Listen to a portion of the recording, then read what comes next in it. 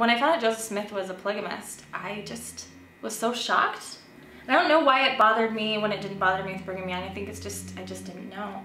And it bothered me that I didn't know anything about the women. Sure. I was like, I don't even know how many wives Brigham Young had. I don't even know their names.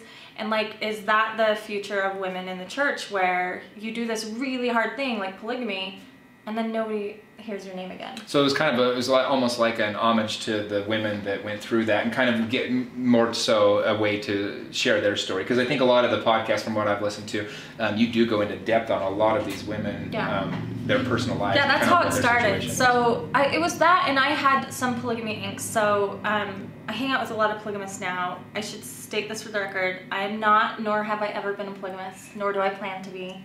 Sorry, ladies. But it kind of bothered me when you're an LDS woman, you're taught that polygamy is like wicked or weird or gross or something that they used to do but we can't do now. But heaven, we might live it in heaven, and so your mind kind of does this like... Sure, it's a little bit hard to get your head around. It's hard to get your head around, and when I first got married, I was like, and once I realized like what marriage was, I was like, oh no, no, no, no, no.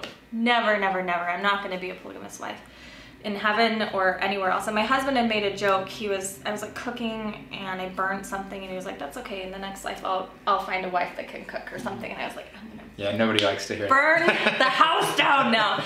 So yeah, I just started researching these women, and there's this scholar, his name's Todd Compton, and he had written a book on the 34, what his count is 34 wives of Joseph Smith. There are varying accounts up to like 52 or something.